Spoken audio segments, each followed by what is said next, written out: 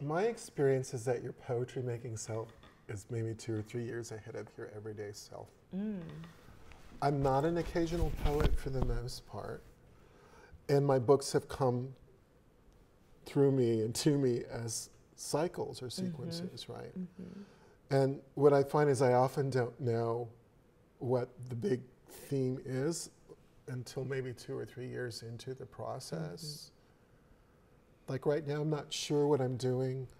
The dragon book, it's called Dragons Shining with All Values Known.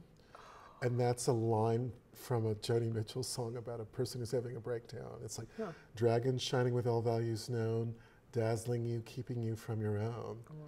So it's this sort of opened out, expansive, like, well, what?